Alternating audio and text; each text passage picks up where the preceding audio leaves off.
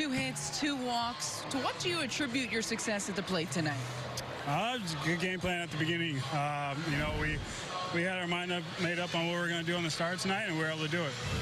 What was that game plan? Oh, just make him throw strikes. Get the ball out over the plate and do damage. Have you felt more comfortable overall the past couple of days at the plate? Yeah, I've been feeling really well. I feel like my approach at the plate has been good, and you know, things are starting to work out.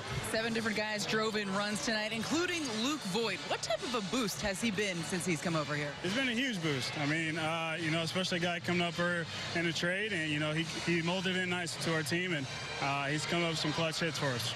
Nice to see CC Sabathia bounce back on the mound. Yeah, definitely. I mean, he's a guy that we need on our team to eat up innings for us, and he was doing it. Aaron, thanks for the time. Thank you.